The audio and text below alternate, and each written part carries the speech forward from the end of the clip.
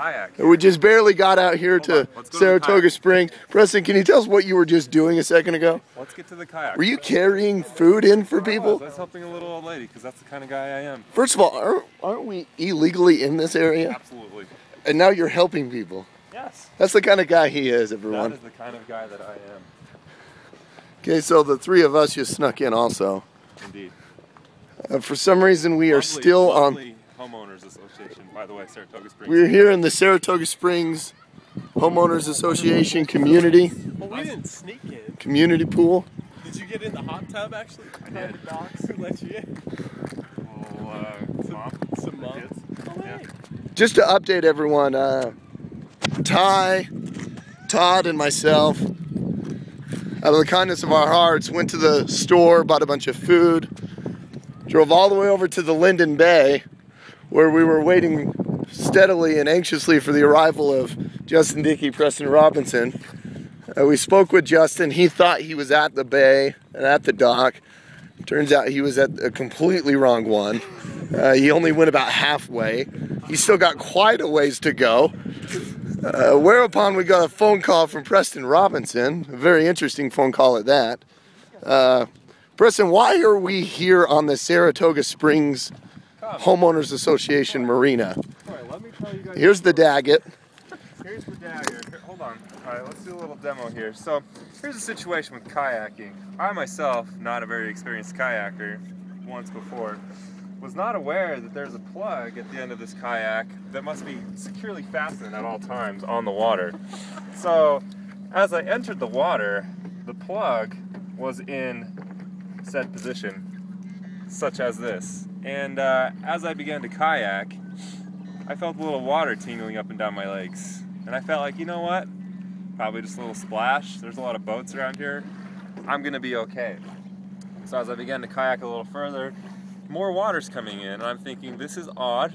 I'm riding a little lower in the water. This is not very fun. This is harder to paddle.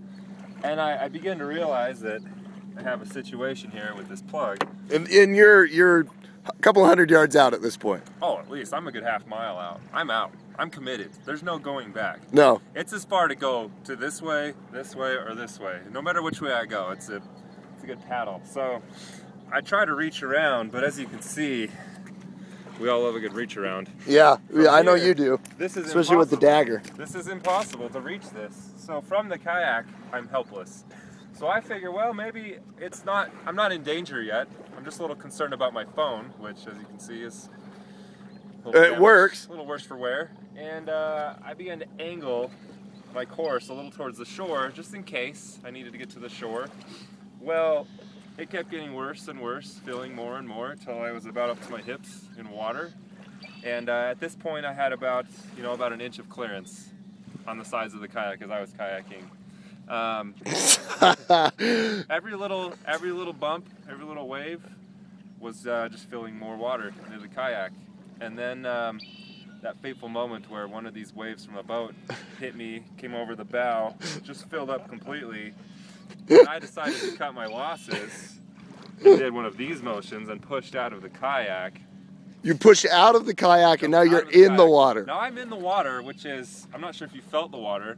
It's pretty cold. It's pretty cold. Brisk. Estimated at about 40 degrees this fine afternoon. 40 degrees is, hold on. Yep, that's about right, yeah. So, yeah, right here. Yeah. So, I'm in a situation now. I've got a kayak full of water. I'm in freezing cold water. And I'm a good, I'd say, mile from either shore. Any way I go, I'm far. And I figure, well, I might as well plug the plug. I try and flip this kayak upside down and realize that I just dumped my phone into the water. So I grab that. I try and turn the kayak upside down and try and get the water out. But if you've ever tried to lift a kayak full of water after you've been treading water in freezing cold water, it doesn't work. Doesn't work, I've heard. Doesn't work. So I realized that my fate has been decided. Right. And I think I beat Justin in the Utah Lake Swim-a-thon because I've already swam a good mile and a half. So you towed this? Pushed. I figured it was easier to just So you had it upside down, So Well, you're I able to flipped it float on back. this? and at this point it's floating. At this point, I've got it to float. I got enough water out to where it would float. But if you got in it, it would probably sink back I tried down to get again. back on it to rest, and it would just go down. Okay. So you used it to just hold yourself up a little bit, pushed it all the way in. I pushed it a good mile till I got to the reeds, and this is where the story gets fantastic. Now, did anyone see you? Was there any witnesses? Were Where you? we're going. So a man, I did not know this man, decides to come up in his boat and say, "Do you need a hand?" And my pride is saying, "F you, buddy, I don't need your help." But my legs and arms and balls are saying, "Yeah, okay, sure, why not?" Did he ask you what you were even doing out in the middle of Utah Lake? I think Way it's to pretty go. self-explanatory. I didn't think he needed to ask. So I tell him, you know what? Like I was already at the reeds. Like if you can see, I made it that far. I can make it the rest of the way. I said, you know what? I'm all right. I got it. And he persisted, and so he pulled the kayak up on his boat. We flipped it over, got the water out on the back of his little boat, put it back in the water, and I paddled to shore, whereupon I found myself at this luxury resort. As you can see, all of the amenities included. So I decided to make myself at home, and my thinking process was this. I'll go find a bathroom, because I'm sure every bathroom in America now, they don't have the towels, which really pisses me off because I always want to dry my hands off on towels. They always have the blow dryer, right? Well, I figure, hey, I can blow dry my phone, problem solved. Then I can make a phone call, save my life. While I go in the bathroom, there's no blow dryer, paper towels, the one time ever. And so I went and sat in the hot tub, laid my phone, took it all apart, laid it out, let it air dry for a good 20 minutes, and then put it together, said a prayer, turned it on, was able to make a phone call Made a phone call to us. to Troy. The And, first words out of his mouth is, "Where are you?" He says, "I'm in the Saratoga Springs hot tub."